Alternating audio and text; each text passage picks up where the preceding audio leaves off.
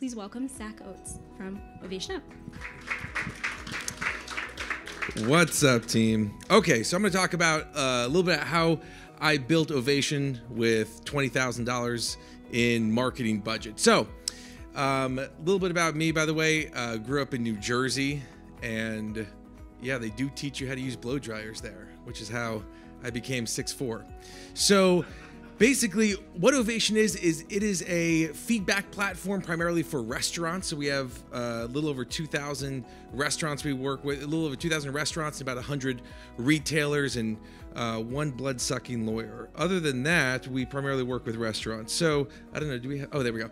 So we were doing 40K in MRR. We had been around for a little while, kind of like slow. But the problem was that we were growing fat, right? We were going out. And then COVID hit and just everything sucked. And then we were trying to figure out what to do for a little while.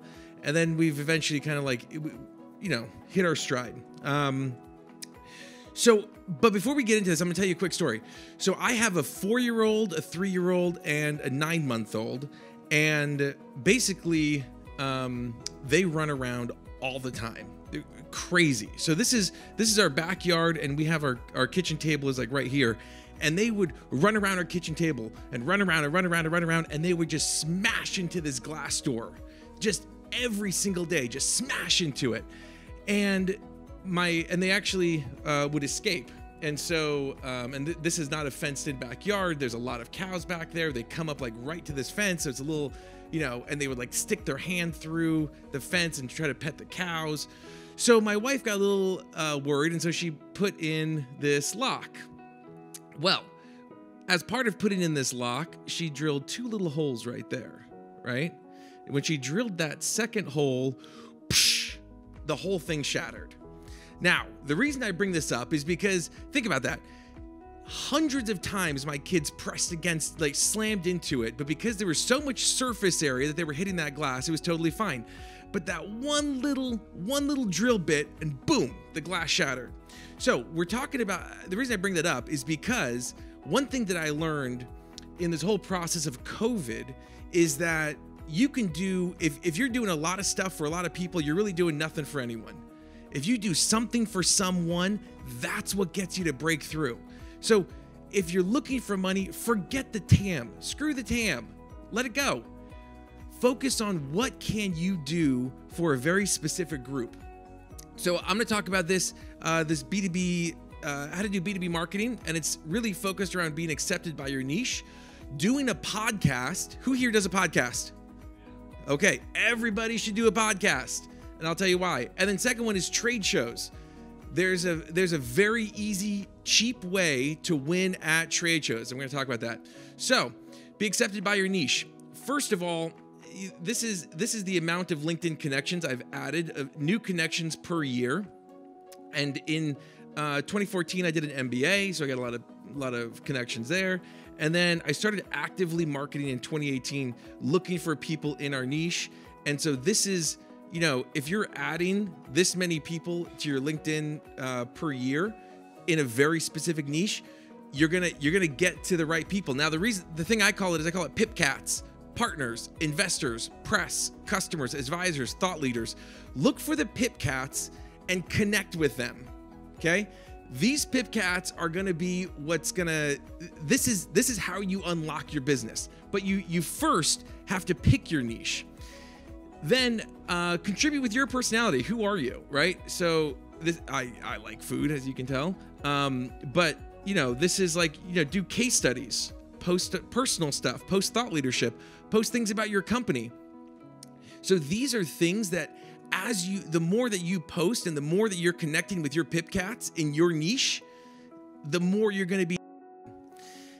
Then ask yourself, what does your team lack? Rory was talking about finding people who had done it before, right? So find out what does your team lack? What do you need? What do you need for that credibility? So for me, I found somebody who was 5 years ahead of me. John Moody founded a Restaurant 365, found somebody who was extremely respected in the industry. I found somebody who had a lot of credibility in food and beverage. And then I found an investor who ended up putting money in, but they only invest in hospitality tech companies. So as soon as I took money from them, all of a sudden we were all over the news about, these guys invested in us. So find these advisors. Now, one thing that I did is, have you guys heard of a FAST template? No? Yes? Maybe? So use FAST template, founder, advisor, standard template. So this is what I used for my advisors to get them on board, and how I gave them equity, and how I knew how much to give them equity. And everything was already kind of decided before we had started working together, right? Because it's already kind of like predetermined. What are you going to be in there? Like how much equity based on your stage. So when I talk to the advisors, I send them a LinkedIn message. Would love to connect. We chatted, and then I would say, usually sometime on that first call, I'd say, hey, we are looking for advisors. Would love to talk to you about that. And then I'd kind of gauge their interest. Now, we had a couple people say no, and that's okay. We had a couple of advisors that came to us that really wanted to be a part of it. And then conversation 2 and 3, I realized that it wasn't going to be a good fit for us. And so we kind of said no. And that's okay. But when you find those good advisors, they are gold, because not only does it really solidify you as a key player in that niche, but then they have all the connections, they have all the people to go and introduce you to. So, second thing, do a podcast. Now, first of all, you don't need a ton of equipment to do a podcast, okay? Go online and get one of these mics. It's $100. If you can't invest $100 into this, then see me afterwards. I'll give you a loan, very low interest. It's not that much money. And the key is just start. Do it. You don't need a lot of things. I'll tell you what, even if you don't have this microphone, I do about 30% of my podcasts with my MacBook. Okay? I use the mic that's on them. Why? Because how many audiophiles are there out there, like these people that are just obsessed with really good audio quality? Let me tell you, in your niche, probably not that many, right? So don't, unless you're in a podcast niche, then get a really good mic and set up and disregard everything I'm saying. But why? So now you're connected to your pipcats, right? You're connected to the press, investors, partners, customers, advisors, thought leaders. So if you're connected with them, invite them on the podcast. And I have a template for you to use to invite them on the podcast. But what are you giving them? You're giving them content to make them look good, right? Even if you are a nobody, I'm a nobody. Why did they come on my podcast? Because I created a couple of podcasts initially with really good quality, and it's fun, and it takes 15 minutes, and there's no prep call. Don't make them work for it. Tell them it's going to be 15 to 20 minutes, right? So you have a few minutes at the beginning of like, oh, hey, great to have you on the podcast. You've done some really cool stuff. Okay, you ready to go? Then at the end of the podcast, what do you say? Hey, thank you. Oh, by the way, the last question to ask on the podcast is, who else should we have on the podcast, right? And then you reach out, and who do all these pipcats know? Other pipcats. So then you reach out to the other pipcats and be like, hey, you were just mentioned on the podcast by this guy, so would love to have you on. And she's like, oh, cool, I'll come on, right? So now all of a sudden you're getting really cool people on the podcast. And then at the end of the call, the last 5 minutes, you say, by the way, do you know what we do at Ovation? And they're like, oh, I kind of checked you guys out. Yeah, we do guest feedback for restaurants. We're working with these customers. Do you know what? It would mean so much to me if I could just chat with you later on next week, and would love to get your opinion on what we do. And you know how many Domino's is now a customer because of this, right? This is how we're able to build these relationships. Now, this is going to come in handy. So do it cheaply. You can find people to edit these podcasts. It's very, very easy, very simple to do that. So I have this whole template that I use where I take the name, the company, title. Anyway, I have this in the notes for you guys, where this is the template that we use to edit. By the way, what do I use to record? Wait, you said you had a podcast, Mr. Blue? What's his name? Is in there? Yeah, what's your podcast? Scale Up Show. Okay. Yeah, so you're like a big deal. See, I'm like I do like pizza podcasts, right? Yeah, right. There we go. And so what do you use to do your recording? So I use like what like program do you use? Riverside. Okay. So again, like $29. I can't afford that. I pay $0. I use Zoom. Use Zoom, right? Like if you can't afford, if you're doing like high quality stuff, then yeah, obviously there's better programs out there. I'm almost 200 podcasts in. I've done every single podcast on Zoom besides the 2 I've done in person. That was very awkward, right? I prefer Zoom. And so then I have this whole template of how to get people, how to invite people, what to send them, what to send them in the email.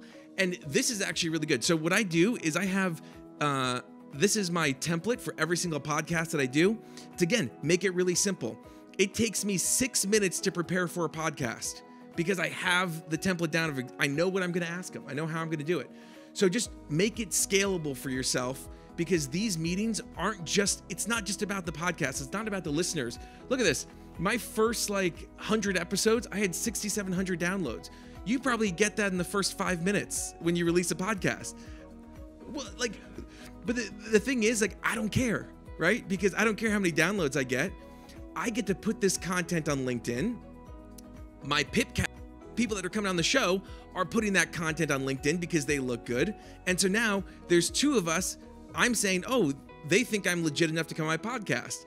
And they're like, oh, these guys are legit enough that I came on their podcast. And now their sphere is coming into my sphere. And that's how I'm growing in my niche. This is not a get rich quick thing. This is a slow grow. It's a slow burn, but it works. So, and then you could reuse reuse this content. Social, blog, weekly email, testimonials. I've got 2,000 people with a 60% open rate email. And all I do, it takes me literally 2 minutes to write this email because I already had my podcast person create the blog post for it. So it's super, super quick to send out these emails. And now every week, 2,000 people times 0.6 are opening my email and looking at what I'm doing and thinking about me. So lastly, win at trade shows. Who here goes to trade shows? Okay. Every single hand should be open because I don't care how niche your industry is, there is some weird trade show for you, okay? I literally just spoke at the National Pizza Expo in Chicago. There are so many little teeny trade shows. When you go to a trade show, do not spend a lot of money. Do not have swag. I know there's companies out here with a lot of swag. Let me tell you, that's a waste of money. Why? I just took 2 of those Divi rockets and I used Divi, but guess what? That's going to my daughter tomorrow because it's her birthday, right? And now daddy brought her a rocket home for her birthday. Do a really simple booth. This pop-up banner, this and this all pack into one checked bag, okay? The floor right here, I stole it from someone who left it at a trade show in Vegas and I drove it back to Utah. I had my wife make a backpack for me and I bring this as a second check bag. I fly only Delta, which means I get first bag free, second bag $40. So I pay $40 to bring my booth. These other suckers are paying 70 grand to have their booth made. And guess what? I get 800 leads per trade show and they're getting 300 because it's not about the show, it's about the hustle. So I have no chairs, right? Nobody sits. Everyone just lays in bed and groans at the end of the night. Cocktail tables, by the way, you can get those shipped on Amazon, $70. Ship it to your hotel. Don't pay $300 to rent it for 3 days. That's crazy. Do a quick demo, have half-page flyers, systematize your follow-up. Trade shows work. Get a corner booth. These inline booths are terrible. No elbow room there. You see, nobody's even booth. So we just block the hallway and then more people come because it looks like we're doing stuff. The other thing to do is now you've had all these PipCats on your podcast. You're connected with these PipCats on LinkedIn. So what do? Get them to speak about you on stage. Who's speaking at these things? The PipCats, right? So what you do is I was friends with them now. I would literally text them. I see you're speaking too at this event. Sweet. Trying to get some people to check out Ovation. If it comes up, we'd love for you to mention us. I'll send you $250 if you do. I would pay people to mention me on stage. So literally, I'm in the audience on Venmo and just hitting them up. This is worth it. Why? Because who's in the audience? You're the buyers. And who's talking about you? Thought leaders, people, press, customers, investors, advisors. These are the people that they listen to. And so is $250 worth a mention on stage? Absolutely. What is $250 gonna get you on Google? Nothing. Gets you customers at trade shows. And then lastly, speak. When you do a podcast, people think that you know stuff. I don't know anything, but I bring on people who do, and then I look smart by association, right? So learn to speak, make a speaker page. If you don't have a speaker page, make one.